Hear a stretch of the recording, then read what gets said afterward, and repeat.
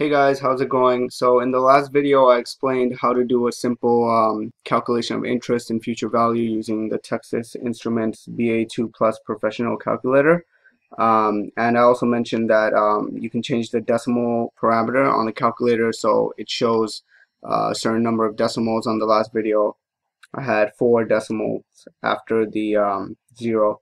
So I'm just going to show you guys real quickly how to change that value so that you can have 6 decimals showing if you're doing like a really specific or an accurate calculation.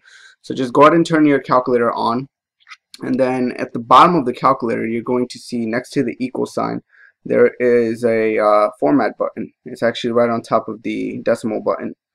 So also on the left side of the calculator there is a second button. So you want to look for that second button. It's underneath the CPT button or compute button.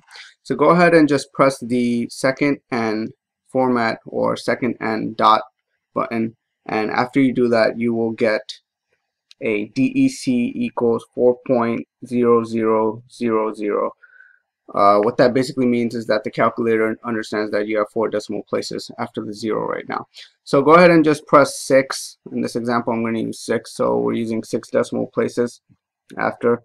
So you're going to hit 6 and then just hit the enter button, which is right next to the CPT button.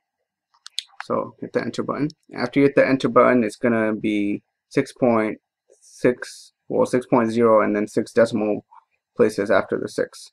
So after that, just go ahead and quit. So what you're going to do is hit second and then CPT, because the quit button is actually right on top of the CPT button. So just hit second quit, and after you do that you're going to get 0 and then followed by 6 zeros, which is exactly what we did. So that's all it takes. It's real useful if you want to calculate to like 6 decimal places and beyond.